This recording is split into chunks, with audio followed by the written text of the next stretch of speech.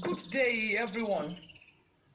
I hope you are all doing great and have been staying safe. It is English language class, and I must say it feels so good coming your way again. I want to encourage you to keep sending in your questions on previous topics. We will attend to all of them. Our interaction today will focus on direct and indirect speech. First, what do we set out to achieve? What are our learning objectives?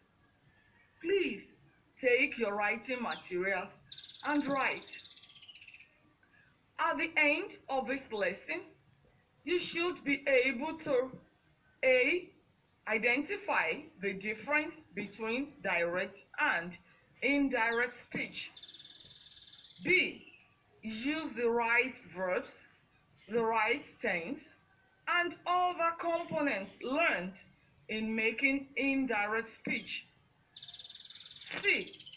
Apply the knowledge acquired to develop techniques for using dialogues in storytelling and for using indirect speech effectively. In English language, there are two ways of passing across what someone has said to another person. When the original listener wants to convey what he has heard to another person, he can do so by using direct or indirect speech. Listen to two students, Shola and Kola, as they tell you what their teacher had told them. Teacher, to Shola and Kola, I want to rest for a while. The teacher said, I want to rest for a while. Direct speech. Kola. The teacher said that she wanted to rest for a while. Indirect speech. We will start with Shola's speech, which is an example of a direct speech. Have you observed certain features in her speech? Sure, they are features of a direct speech, which are informed by the rules guiding the use of direct speech.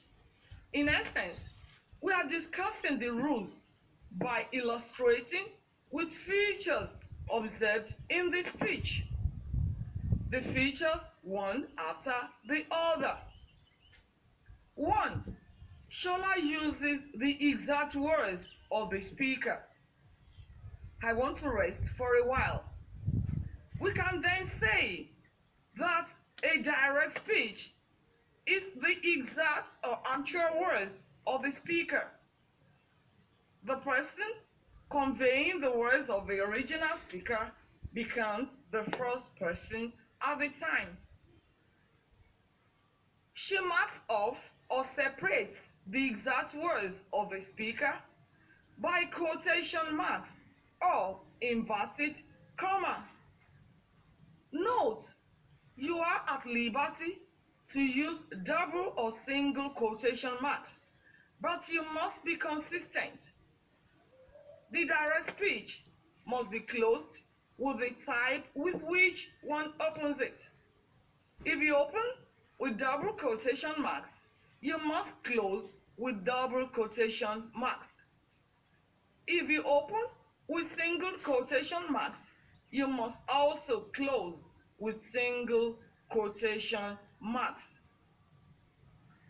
The teacher said, I want to rest for a while.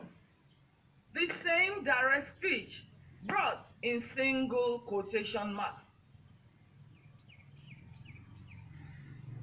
Practice again. I want to rest for a while. The same direct speech, but this time around, single quotation marks are used. We'll take it up from here after the break.